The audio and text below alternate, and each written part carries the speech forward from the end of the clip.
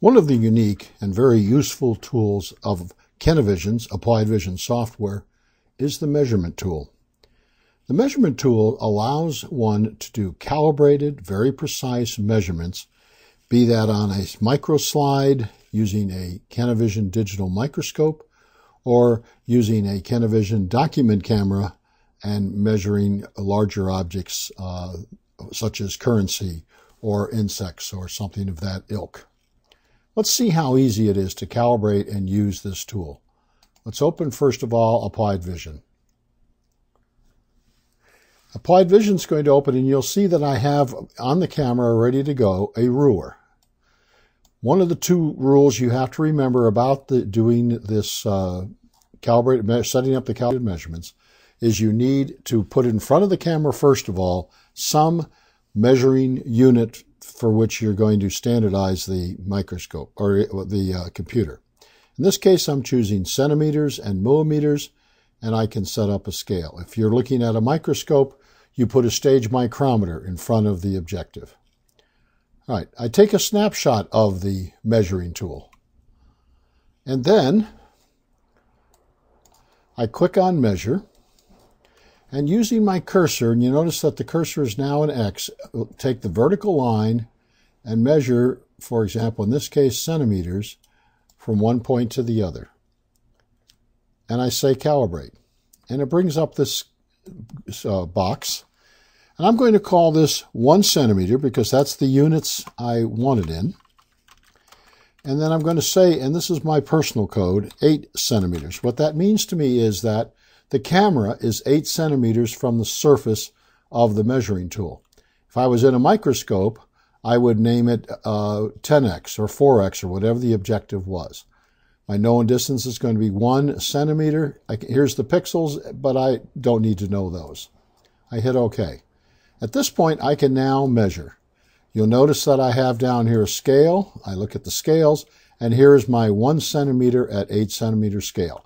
So I make sure that I'm on the scale I want to use. I then go measure. So let us say that if I want to check myself, I could measure this centimeter measurement. I just draw the line with my cursor, hit Perform Measurement, 0.987. Did pretty good.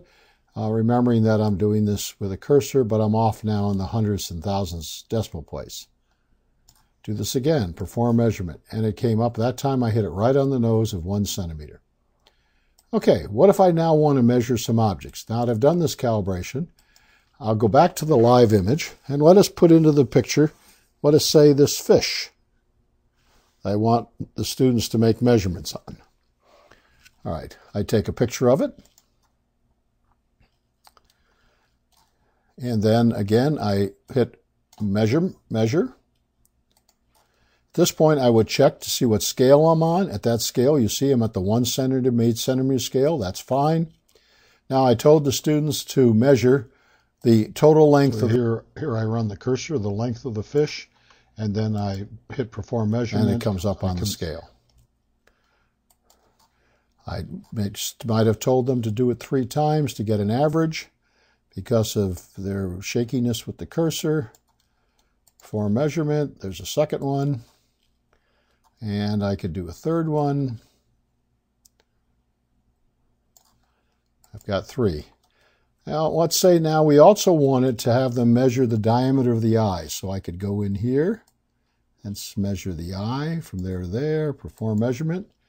It comes up on this chart. You notice these are being held for me in the chart. Direction doesn't matter. I can go this way across the diameter of the eye, Perform Measurement, and see what happens, and I can then go this way if I want to.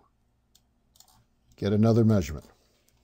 You notice I've kept them on a chart, and these could be copied off by the students or do whatever they want with them.